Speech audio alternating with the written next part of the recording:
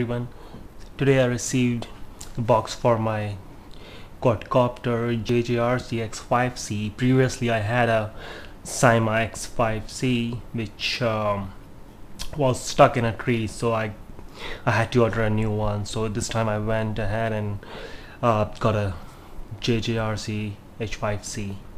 So let's go ahead and unbox this.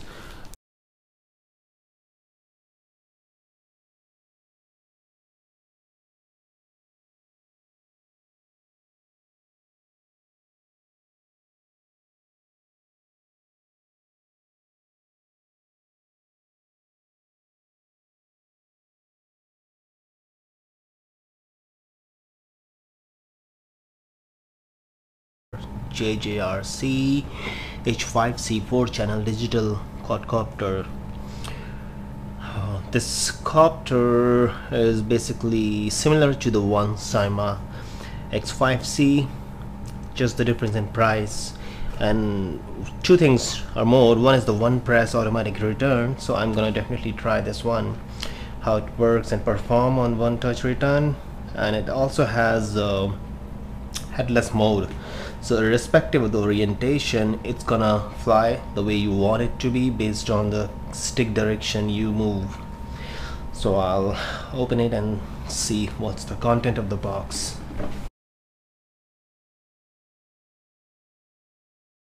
Here you go. This is a manual. We'll come back to it later. This is the box with a quadcopter. Let's open it. We have the actual quadcopter, which is very lightweight. You see, it's similar to X5C Cyma. Here's the controller. I like the color. I used to have a black one, but this is something different. It's nice and plastic is good. Material looks really well. We have extra propellers, a USB cable, a screwdriver, and the quadcopter stand maybe. Here's the camera. It's a 2-megapixel camera with 720p HD image and video capturing. So there's one battery which is 600 milliamp hour. It's gonna last almost, I guess, 5 to 7 minutes of flight time and 1 hour of charge time. Here's the USB. You can transfer your videos to the computer. And there's one card, SD card, which is 2 gigs. So it's gonna capture I think a good amount of video. I got a 4 gigs with the Cyma X5C though. So all in all, it looks a good buy if you count 2 additional features, which are one touch return and headless mode, which was not there in X5C. Okay, so I'm gonna put together all the parts for my JJRC H5C. So first I'm gonna install the camera, and let's do it. See, this is a wired connection cable to hook up the camera with the quadcopter. So let's do that as well.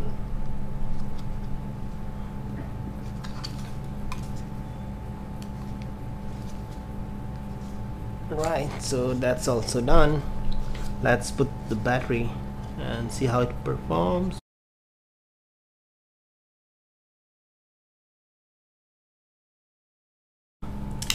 I'm gonna put the SD card in the slot, and there you go. Alright, so I'm gonna install some battery in my controller now. Let's first go over the controller. So here's the throttle key. You see, it's the left hand throttle. This is the direction key: forward, backward, left, right. This is the on off switch, light indicator. These are the trim keys, and this is power key, I guess. And this one is the headless mode. says CF, so you press and it's gonna go into headless mode. This one is auto return, one button, and this is for video, this is for photo. These are, I guess, for 360-degree flips. So let's put the battery and see some action. Here you go, it's on. Let's you see this one has two red and green lights. The red ones are the front ones and the green ones are the rear ones. So let's go ahead, see how it performs.